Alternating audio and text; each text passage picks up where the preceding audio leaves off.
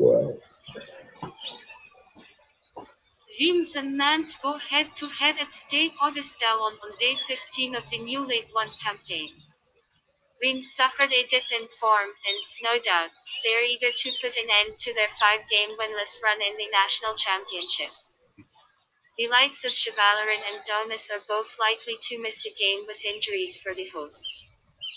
Les Canaris, on the other hand, dropped 2 points in a 1-1 draw with Dijon at the weekend.